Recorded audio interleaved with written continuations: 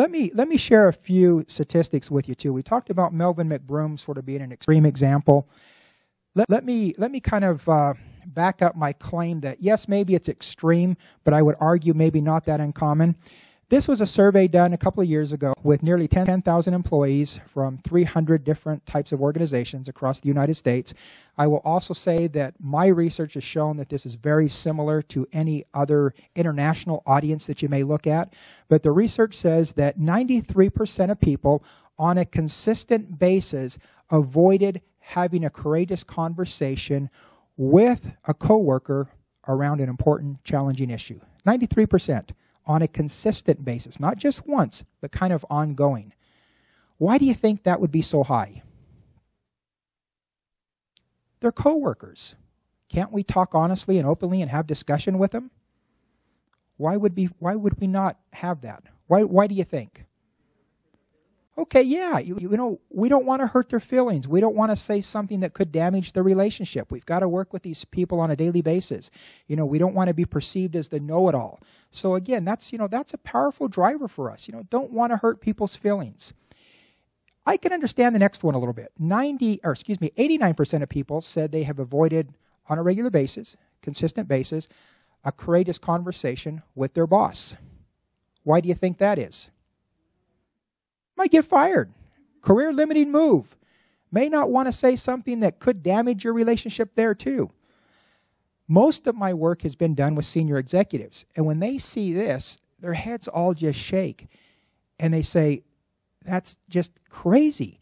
How many times do we have to tell people over and over and over again that as leaders of this organization, we need their feedback. We need their honest, open feedback. And I've had more than one CEO tell me that if there was anything that they could put their finger on that limits their ability to be successful as organizational leaders and the organization itself, is people not giving leadership feedback.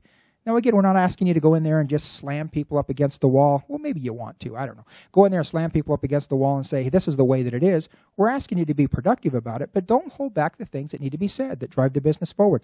Don't let the plane fall out of the air. Okay? This is the one that probably disturbs me the most. 81% of people who are in a leadership manager role have avoided those courageous conversations on an ongoing basis with their direct reports. Why do you think that is? They're your direct reports. You have authority. You have responsibility for this group of people.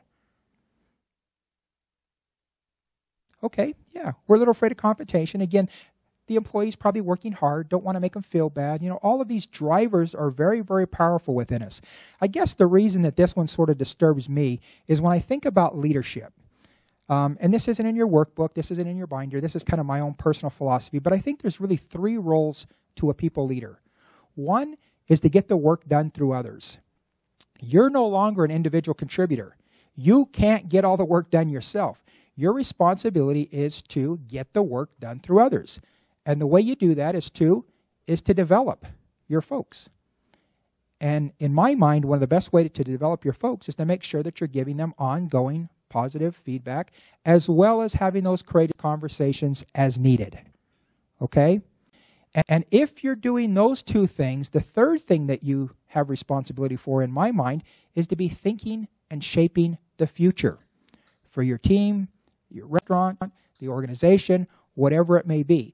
If you're so busy doing the work and you haven't developed your people, how are you ever going to have the time to be thinking, to be innovative, and thinking what the future might look like for everyone involved?